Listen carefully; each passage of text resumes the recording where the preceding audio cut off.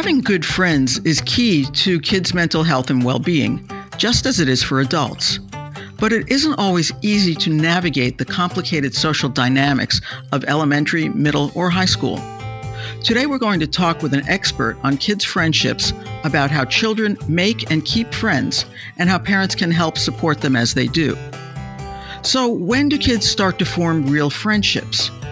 How does their understanding of friendship evolve as they grow from young children to teens? Do all kids need a best friend? What do you do if your child is being bullied or excluded by a peer group?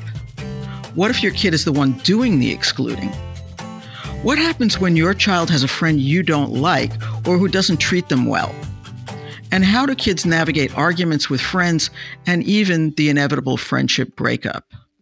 Welcome to Speaking of Psychology, the flagship podcast of the American Psychological Association that examines the links between psychological science and everyday life. I'm Kim Mills. My guest today is Dr. Eileen Kennedy-Moore, a clinical psychologist and author based in Princeton, New Jersey. She's written many books for children and parents about friendship, including Growing Friendships, A Kid's Guide to Making and Keeping Friends, and Kid Confidence, Help Your Child Make Friends, Build Confidence, and Develop Real Self-Esteem. She's also the creator of the podcast Kids Ask Dr. Friendtastic, where she answers questions directly from children about making and keeping friends, offering gentle, practical, and research-based advice on all kinds of friendship issues. Dr. Kennedy-Moore has been featured in major print, radio, and TV outlets, including the New York Times, the Washington Post, and CNN.com. Dr. Kennedy-Moore, thank you for joining me today. My pleasure, Kim. I'm delighted to be here. At what age do kids start forming real friendships, not just playing with the toddler who happens to be next to them in the sandbox? And how does their understanding of friendship change as they get older? Well, you're absolutely right. There is a developmental sequence in children's friendships. And at the toddler ages, we have that love the one you're with stage where they're just playing whoever's around. And then they expand to what I call the I want it my way stage. And this is for ages about 3 to 6, where they have very limited ability to see someone else's perspective. And they assume that other children see things exactly the way they do. So when another kid wants something else, it kind of blows their mind. Then we move into, from 7 to 12, the two-way fair weather cooperation, which I call the by the rules kind of friendship. And here, kids have more of an idea of reciprocity, but they're very strict in how they do it. It's very much quid pro quo. If I do something nice for you, you'd better do something nice for me, or everything falls apart. They tend to be very judgmental of both themselves and others. This is also the age where we see a lot of those secret clubs where, right? They're talking forever about who's in and who's out and what the rules are, and the club never actually does anything. A friend of mine said that her son at this stage was in a band, and they would talk about, whose role everybody was playing, but none of them played an instrument. Perfect. Right. And then when we get from about age 12 up, we have those more mature friendships where it's through thick or thin. And they put a high value on closeness with friends. They can accept and even appreciate differences between themselves and other friends. And they're not quite as possessive as the earlier stages. So this is more like what we adults would think of as a friendship. At an earlier age, if a friend has another friend, they feel deeply betrayed. But once they move into the teen years, they understand that, we can have multiple friends. Mm-hmm. How did you decide to focus on children's friendship as a subject for your books and your podcast? What got you interested in this area? Well, you could say it came from a personal place, because when my family was growing up, we moved about every 3 years. So I became an expert at making friends at a very young age, kind of because I had to. And then as an adult, I studied the research about children's friendships. And I'm a clinical psychologist. So in my practice, I hear every day, every week about the concerns that children have about their friendships. Getting along with other people is hard. We adults haven't managed world peace or even in perfect marriages. So it's understandable that kids would also struggle in their relationships. But what the research tells us is that friendship is kind of the answer to everything. If you want a child to feel happier, help them make friends. If you want them to cope better with stress, friends. If you want them to be more engaged with school, less likely to be bullied, friends. So we really do want to do what we can to support children's friendships. So speaking of that support, what can parents do that will help their children make friends, that will back them up and give them the knowledge and the wherewithal to go out in the world and buddy up? Right. Kim, a lot of times in my practice, I see parents who feel very helpless when their kid is having a friendship rough spot. And it's like, well, I can't make friends for them. And that's true. But there are a lot of things that we as parents or as people who care about kids can do to support and nurture their friendships.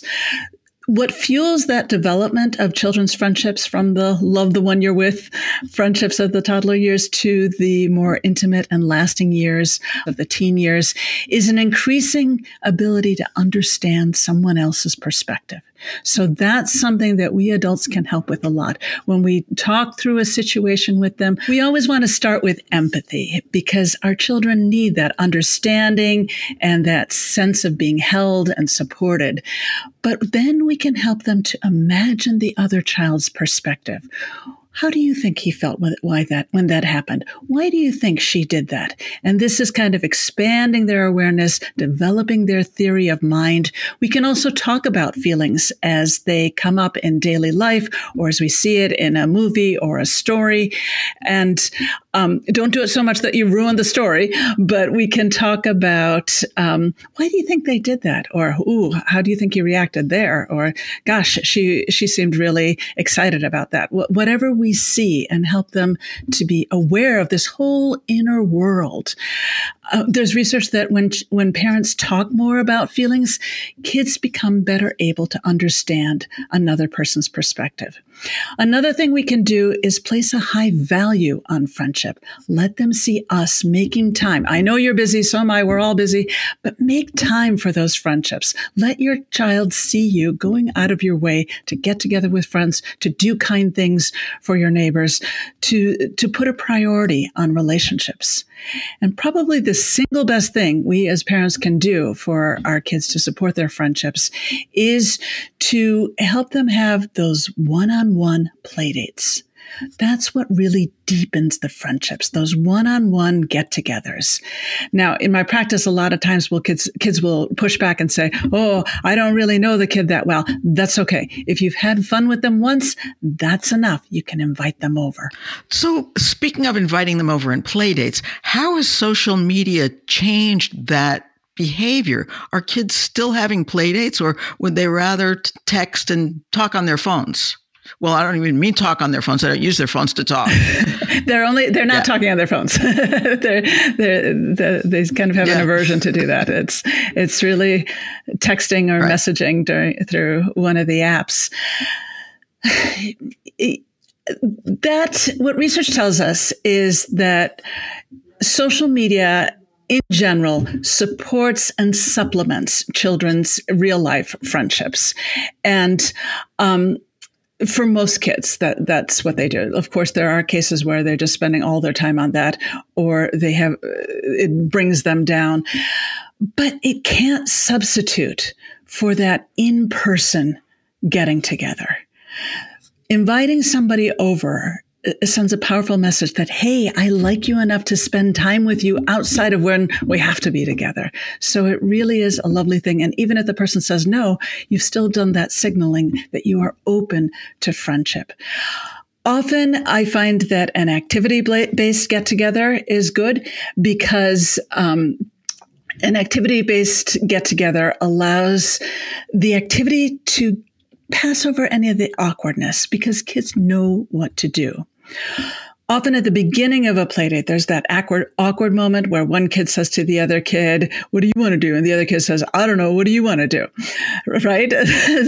So we can get past that if you prep your kid beforehand. So have them think of two things that they might want to do with the friend. And then when the friend arrives, you greet the friend and say, would you like to do A or B? And that allows the friend to get to playing together as quickly as possible. And that's what research says shows whether they're likely to become closer friends is how much time do they spend playing together. We also want to emphasize to our child that you are the host. So it's your job to make sure your guest has a good time. And how can you do that? So notice if the guest gets a little bored or gets frustrated, and that's a good time to suggest 2 more activities. Now, how does a parent's role change as the child gets older? What happens when you're dealing with, a tween, an early teenage kid who is saying, Mom, I don't want to talk about this with you? How can you still help these children? Usually when children resist talking about friendship issues is because they're afraid they're going to get lectured and scolded, right? So be very, very careful about that. Never criticize your child in front of other kids. There's actually studies that shows that really hurts your child's social standing with their peers. And we want to ask questions more than telling answers. When we're teaching our kids math, we don't say 4. The answer is 4, right? We take, where's the numerator? Where's the denominator? And we guide them through that. It's the same thing with learning about getting along with peers. Start with empathy because they need you on your side. And pick your moment. Like when the child is really upset, that is not the time to say, see, didn't I tell you if you kept on like that, you're going to end up like this. So not a good idea. We have to be first on their side. And then we can ask questions. The older the kid is, the more important it is to ask questions rather than give answers. So you might say, so what do you think you might do? Or how do you think she would react if you did that? And help them to think it through rather than respond impulsively. Let's talk about best friends. You wrote a piece for Psychology Today, the column that you write for that outlet, about whether kids need a best friend. What's your take? Is it important for kids to have a bestie, or is it okay to have multiple friendships that just aren't that close? Every now and then in the popular literature, I see articles about, kids shouldn't have best friends because, I don't know why. I guess it's exclusive because then they might break up, which is true. But to me, having a best friend is a little bit like falling in love. So we parents and adults, we don't get to control that for our children. That's theirs. There are very few ways that children actually have autonomy, but this is one of them in the relationships that they choose. So about 1/3 to 1/2 of kids have best friends at any point. There are payoffs to having a best friend in terms of how kids feel and their happiness and sense of belonging. So it can be good. But of course, we know that there are different friendship qualities. So a best friend who is getting our kid in trouble, maybe not so good, right? And there's also research showing that the peer group can have a negative influence on our kids. So we want to help our children to make good choices about whom they decide to be friends with. So we can ask them questions like, how do you feel when you're with them? Or do you feel like you can be yourself with them, or do you feel like you have to kind of fake it or hide things from them? Do you feel like these friends bring out the best in you and guide them towards thinking it through? The one-on-one playdates can deepen the friendships, spending time together. Friendships take time.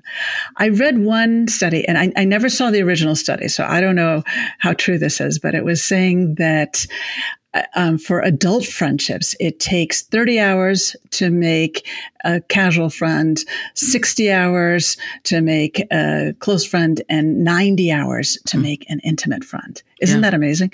So again, I can't vouch for how accurate those numbers are, but the point is it takes time to build that intimacy. So a moment ago, you talked about maybe your kid has a best friend who's getting them in trouble. Isn't a child you wish your kid were associating with. What can you as a parent do when you see your kid is with somebody who's just not a good influence, or maybe isn't treating your kid very nicely? Right. Sometimes kids stick to a not so good friend because they feel like they don't have any other options. So we can help our kid recognize how they feel when they're with that friend. Just raise the questions without saying, dump that kid. As tempting as it is to say, you're not allowed to play with them, be careful, because you can have a Romeo and Juliet effect, right? That they suddenly seem more attractive. And if your kid doesn't have any options, they may feel afloat. Also, they may go into school and say, my mom says I'm not allowed to play with you. Mm-hmm. That's not so good. So I think the best option is to try to fan the flames on other possible friendships and let your child experience the difference between an easier friendship, a kinder friendship, and this one that's more problematic. You may want to help your child get involved in activities. Kids make friends by doing fun things together. So what is it that your child is interested in or might be interested in that they could do with other people? And that could be a way to find people, find their tribe, find ones that they could relate to and connect with. What about when friendships end? How do you help your child through a breakup with somebody who had been a friend? And, especially when you get to middle school and everybody goes off in different directions, how do you support your child through that? Oh, it's hard, isn't it? And research tells us that among first graders, about half of friendships don't make it from September to June. And among fourth and eighth graders, 1/4 of friendships don't last. So this is very, very common. But children, by definition, lack perspective, right? They just haven't been around that long and they haven't seen that much of the world. So the anguish that they're feeling right now feels like a forever thing, like they're always going to feel this sad. There are a couple of ideas here. One is we want to keep the door, if it was a good friendship before, we want to keep the door open to that reconnecting with that friend. So no slash and burn as things are going about. Don't diss the other friend to everybody else at school. And what we adults like the idea of kids always talking everything out. But what research tells us is that doesn't become, negotiation and compromise doesn't become the main way that children resolve conflicts until age 19. Mm-hmm. Before then, they either insist and give in, or they separate for a little bit and then come back together and just be nice to each other. And they kind of step over the conflict. And that's also very important because one of the basic friendship skills is being able to forgive a friend for those unavoidable mistakes that they make and that we're going to make also. So when a child is going through a friendship breakup, and this can be as bad as a romantic breakup for an adult, like the pain is real. We want to empathize with them.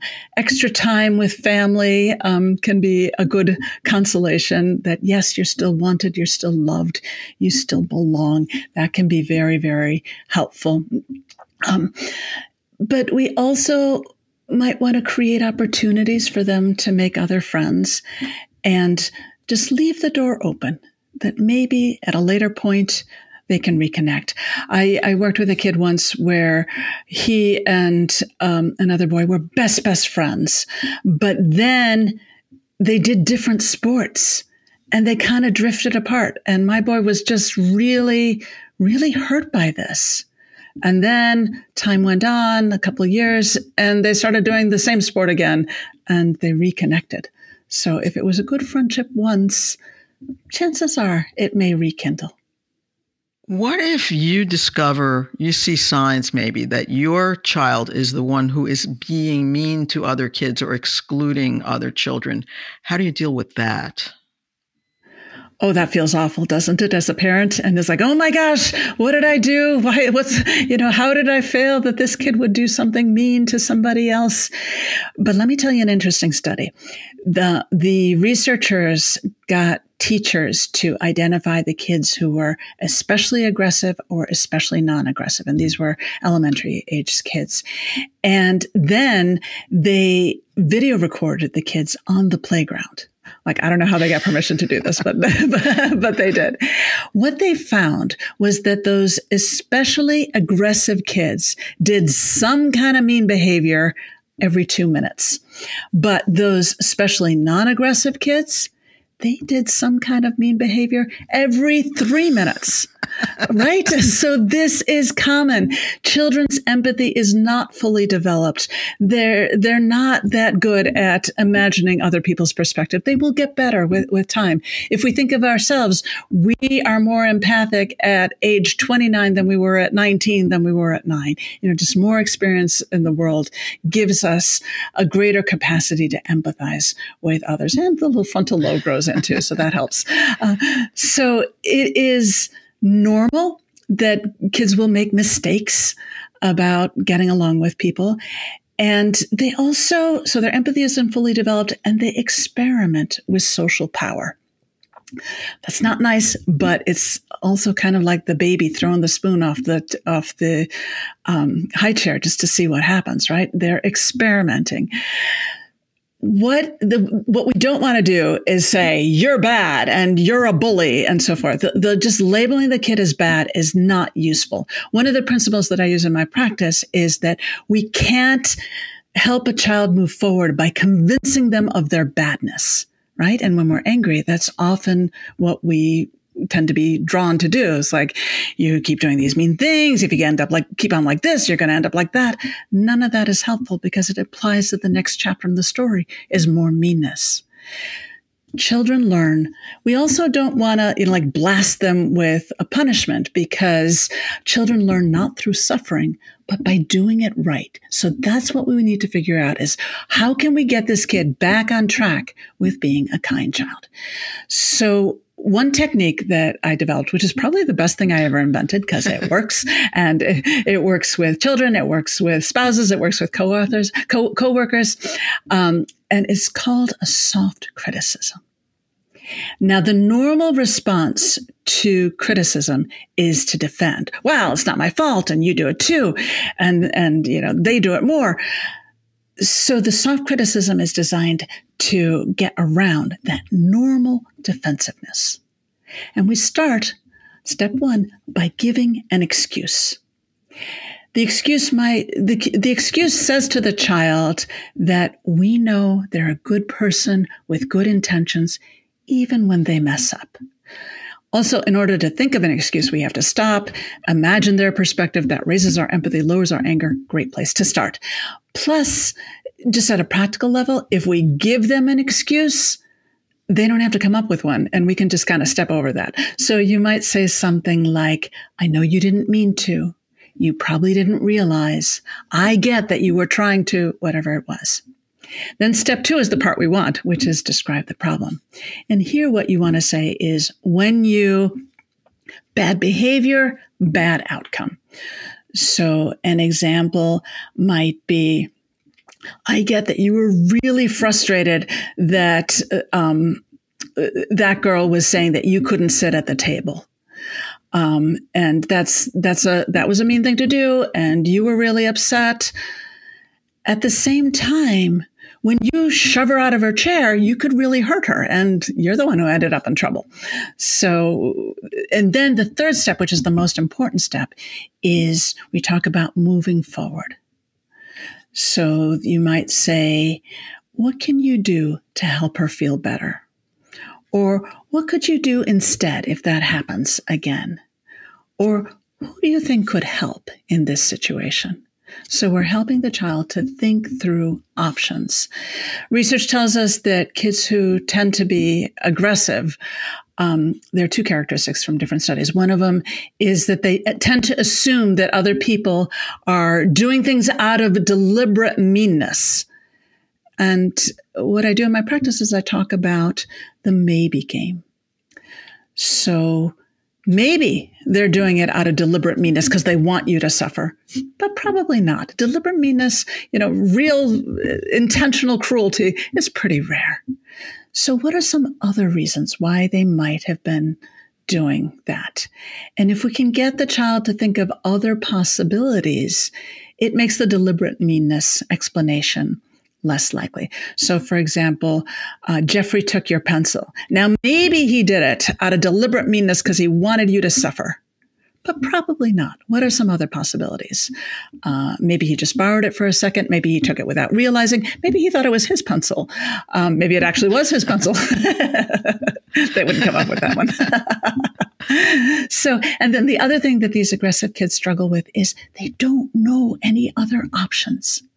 So when we as parents can slow things down and in a calm moment, not when they're very heated. When they're very heated, we just empathize. But in a calm moment, help them to think of other options. Or my favorite question, what can you do to help that person feel better?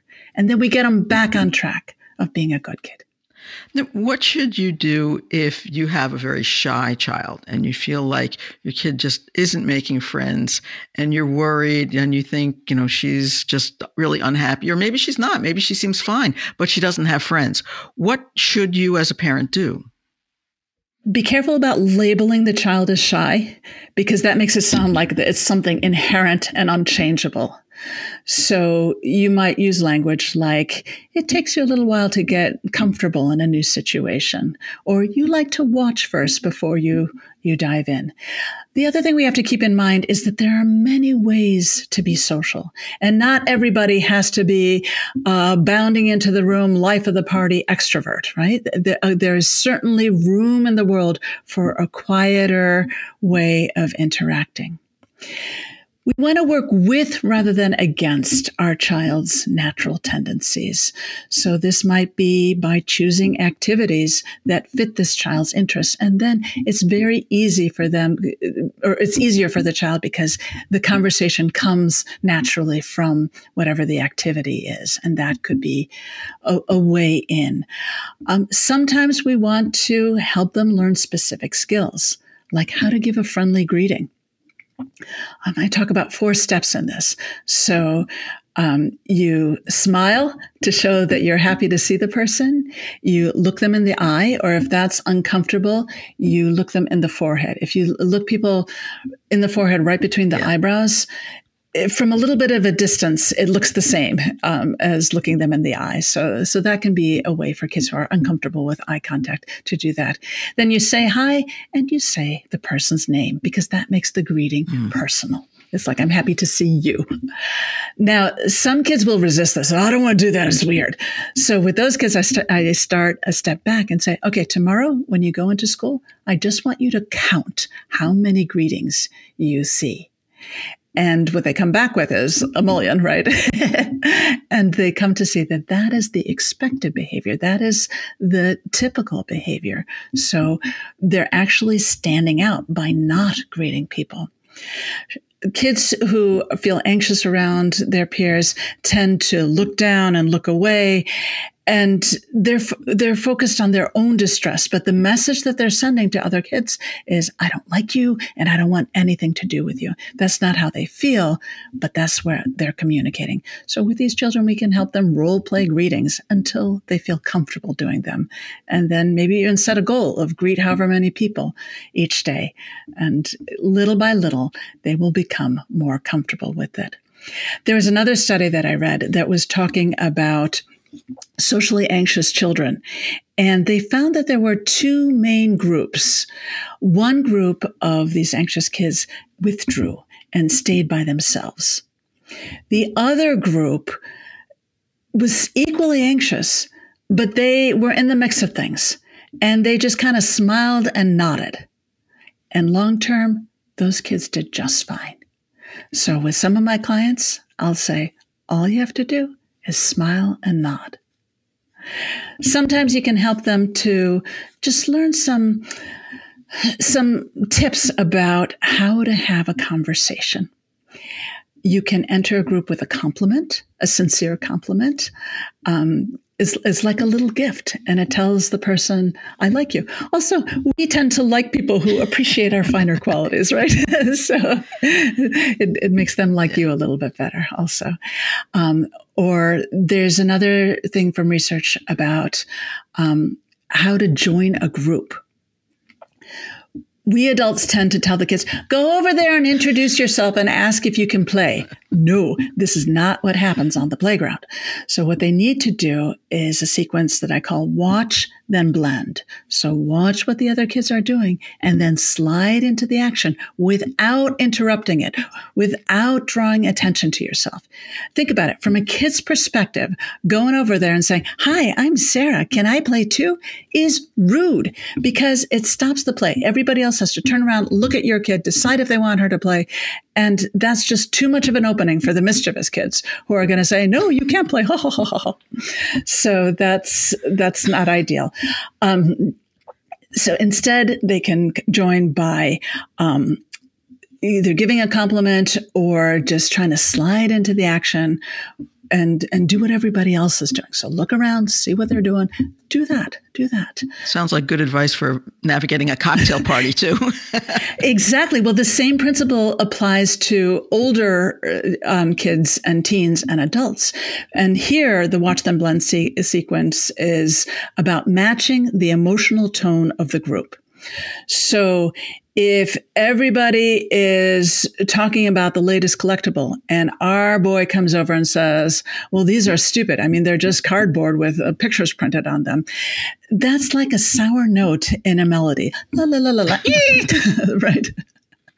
So, and he may as well have a sign above his head saying, I don't belong here. So we don't want that. He can either ask an interested question, starting with how or what. Avoid why, because that can sound very judgmental, like, why did you do such a thing? Or he can, so ask an interested question or just give a compliment or make a comment about the thing that matches the tone. If everybody's enthusiastic, he has to be enthusiastic. Or he has to find a group where they all hate the collectibles, and that's fine too. Or another example is if everybody's complaining about the social studies test and our girl comes in and says, well, I thought it was easy. Oof, sour note there. Now, she doesn't have to lie and pretend that she's stupid. Like, deceit is not a path towards intimacy. But what she could do is match the tone and say, yeah, I can't believe there were 4 short answers, or it's so unfair that we had the social studies test on the same day that we had the math test, or whatever it is. And that she's matching the tone of the group. Now, do you see the same friendship dynamics at work in boys and in girls? I mean, as adults, men tend to have fewer close friends than women do. Is that true among children? There is some research about differences between boys and girls friendships. And anybody who's ever looked at a playground sees the separation at a certain age, and then they come together as they get older towards the teen years. So some people have kind of characterized it as a deficit for boys, that, girls have more intimate friendships. Boys tend to be in larger groups. But the flip side of that is that girls tend to have higher expectations of their friends. So they feel more betrayed when the friend doesn't meet those expectations and isn't there for them the way they think they ought to be. Boys tend to, and again, these are generalizations, but boys tend to be better at stepping past a conflict and keep the game going, kind of thing. And that is a strength. So there's been mixed results about whether boys or girls have more conflicts. And I think they're about even is my read on things. Now, you host a podcast for kids, right, called Dr. Friendtastic, great name, where you answer questions directly from children. Do you have any favorite questions and answers you could tell us about? Sure, yes. So this is probably my favorite work activity. So the podcast comes out weekly, and it's just 5 minutes. And every episode features an audio recording of a question about friendship from a child. And the kids' questions are deep. I just love them. So one of them that came up recently, there was a little 8-year-old girl named Vera, and she sent in a question asking, do we have to change ourselves to make friends? Like, how cool is that? Oh my gosh, I couldn't wait to answer it. So my answer was that my favorite questions in life, not just on the podcast, are ones where it looks simple on the surface, but the more you think about it, the more questions it raises. So what do you mean by change? what do you mean by self? What do you mean by friends? So this is just delicious. And I went through all of those and I talked about how we are all different in different situations, different relationships, and we also change over time. At the same time, we do have a sense of authenticity, of moments where we think, this is who I am or want to be. And that's beautiful. That's beautiful. But we also will sometimes do what a friend wants, even if it's not exactly what we want. But this is very authentic because it taps into our deepest values of caring for the friend. So the answer to the question, do we need to change ourselves to make friends, is no. We need to show up as our most authentic, caring selves. So, but I love the intellectual challenge of, can I say something meaningful and practical in 5 minutes?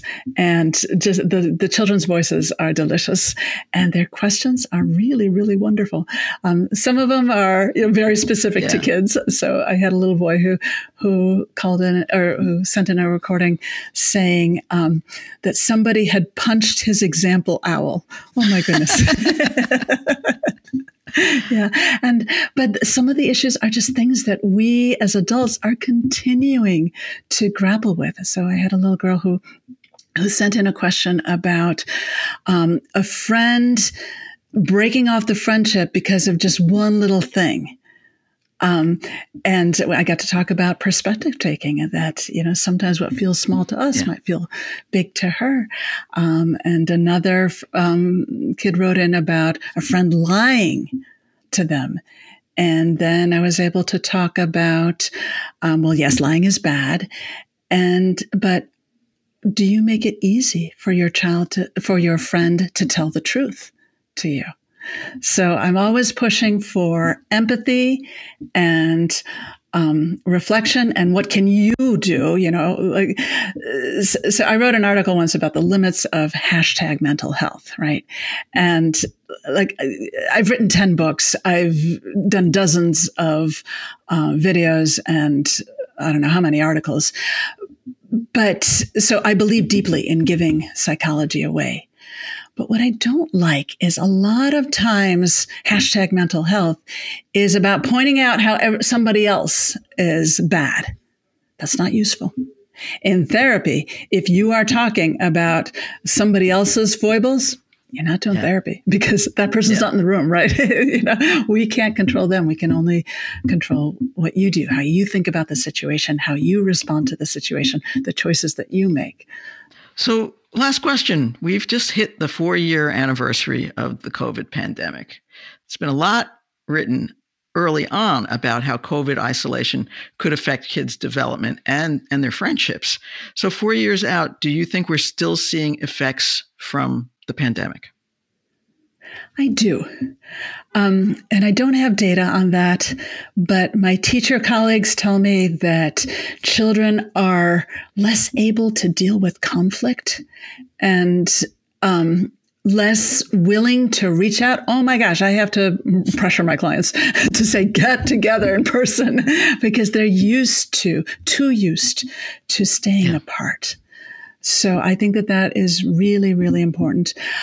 This finger pointing, I don't know if it's the pandemic or it's the times we live in, but I think that is really unhelpful. For instance, I think the word bullying is thrown around way too easily. And as a clinical psychologist, I have seen the very serious cases of peer abuse. So that is very difficult and very important. But what I've seen a lot more often is what I call ordinary meanness. Mm-hmm. And this is just clumsy efforts to handle a conflict. For instance, I had a young girl who was very upset because her friend was sitting with someone else on the bus. And so she decided to write a long letter to the friend, listing every mean thing that the friend had ever done, because she was convinced that this friend was bullying her by excluding her. The friend got the letter and accused my client of bullying her because the letter was really mean. So, but there was no bullying on either side. It was just really a clumsy effort to resolve a conflict. It was hurt feelings, and just not knowing how to get past that friendship rough spot. So I don't believe in trying to separate the good kids from the bad kids, because we all make mistakes. But I believe in helping kids learn to speak up in kind ways, to forgive their friends. In one of my books, Growing Friendships, I talk about forgiveness guidelines. I had a client once who, it was the mom and the kid and I were talking about who could he get together with. And the mom said, well, how about the boy down the street?